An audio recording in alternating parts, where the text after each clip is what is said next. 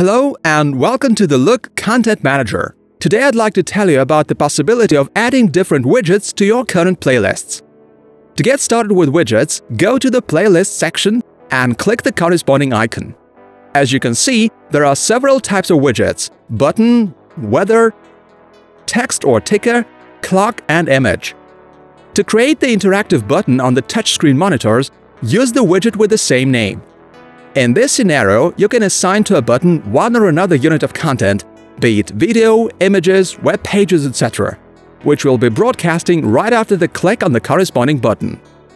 Here you can set any parameters to the added button, for example, screen layout, size, shape, text, color, etc.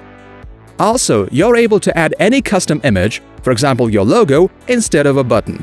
Moreover, you can easily set the idle timeout after the last touch to the screen, at the end of which your standard playlist will be displayed again. Or you can set close button, pushing it will lead to a similar result. Using the weather widget, you can add to your screen the information about current weather conditions at the location of the screen.